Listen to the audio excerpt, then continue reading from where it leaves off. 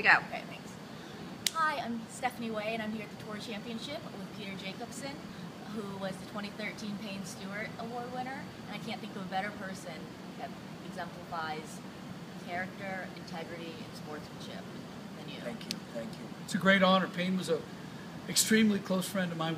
I probably played more golf in practice rounds and tournament rounds with Payne than any other player because we'd like to gamble a little bit, play some competitive games, but we'd also like to have a lot of fun. We played the shootouts. They used to have shootouts on Tuesday. We'd do clinics together. I wouldn't dress like he would.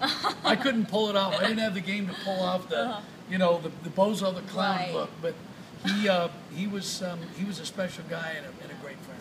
Yeah, and I was talking to Lee about this earlier. My generation, we didn't really know Payne. I mean, I looked up to him. I was a fan, and it did affect me in a way when I remember hearing the news about the plane crash.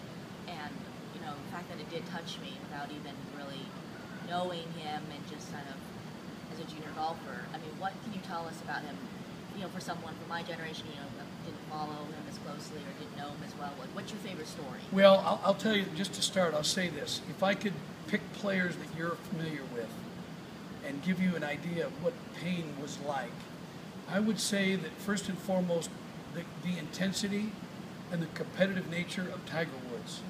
When he was stalking a putt, when he was trying to hit a shot, chomping the gum, always chomping gum, but he could stare through anybody when he's trying to win.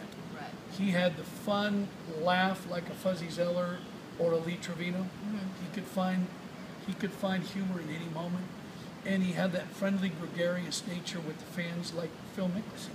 He would stand and sign autographs by the hour and not complain about it. Some guys sign autographs and then complain about it. So he was like Tiger, he was like Phil, he was like Trevino or Fuzzy with the fans. So it kind of gives you an insight. But package that all together in one guy and you got Payne Stewart. But I think about Payne every time I get to a golf course, especially on the Champions Tour. I think about Payne playing with us on the Champions Tour and how much fun it would be and how much fun he would have. Yeah. Do you have a specific favorite story or fun anecdote you could share?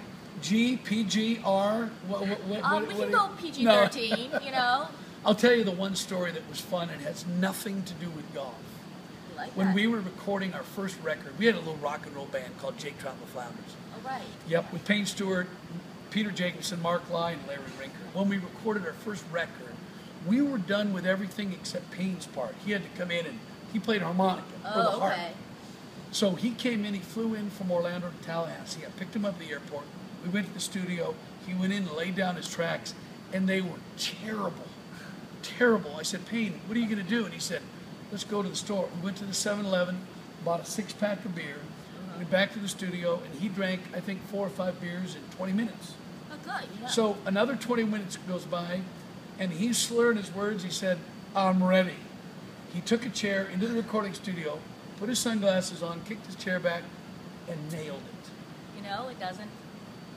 Alcohol doesn't help. A little liquid encouragement is what it was. So, I was chugging some wine in the back while I was waiting for you. Before this? Were you nervous? I was very nervous.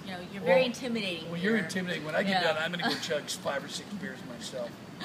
Well, thanks so much. You bet, and congratulations again. And good to see you, too.